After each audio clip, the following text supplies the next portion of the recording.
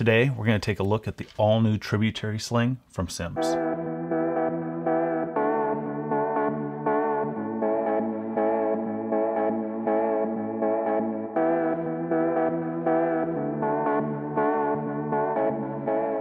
everyone, Matt here with the Northern Angler.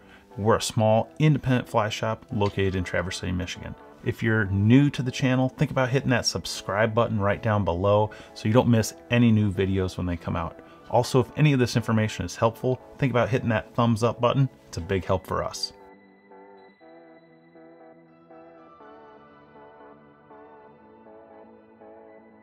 All right. I know Simms is not new to the sling pack market. They've been in the game almost since the beginning, but the Tributary Sling is a little bit different from what we've seen from Simms in the past few years.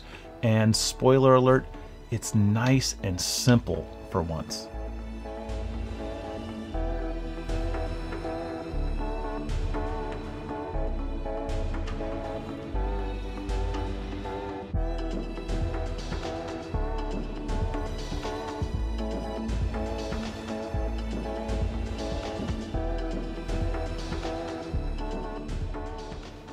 Let's go ahead and talk about some of the features on the new Tributary Sling.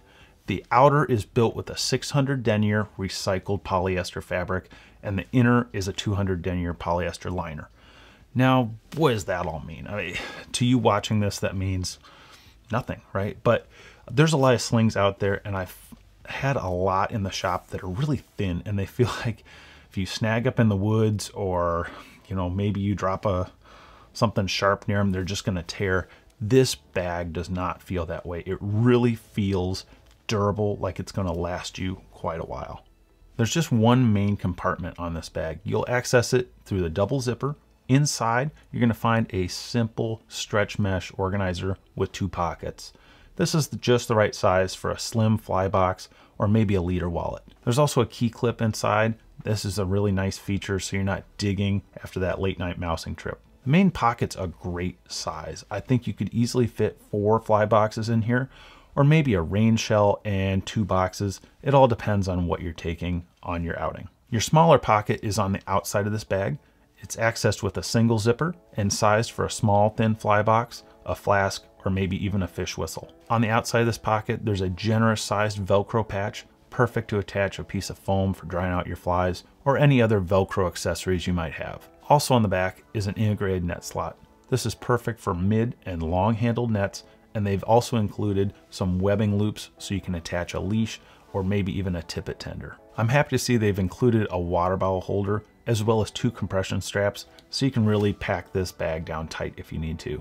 The shoulder strap is right hand only and features a nice simple set of webbing loops and a nice Hypalon dock for a pair of nippers or clamps. Last but not least, there's a nice adjustable sternum strap so your bag doesn't sling down in front of you when you're releasing that next fish. This bag weighs in at 1.05 pounds if you want to get real technical, and holds a maximum capacity of 10 liters.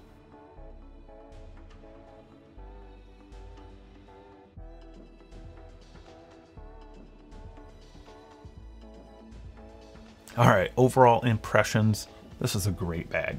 It's well built, it's the right size, and it's well thought out. So there's not just an overwhelming amount of features. It's everything you need, nothing you don't.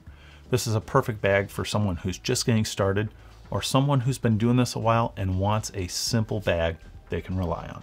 That's it for us today. Thanks so much for watching, everyone. If you haven't done so yet, hit the subscribe button, that thumbs up if any of this was helpful. Don't forget you can shop for this bag and tons of other great stuff at thenorthernangler.com. Hope to see you all very soon in the shop or out on the water.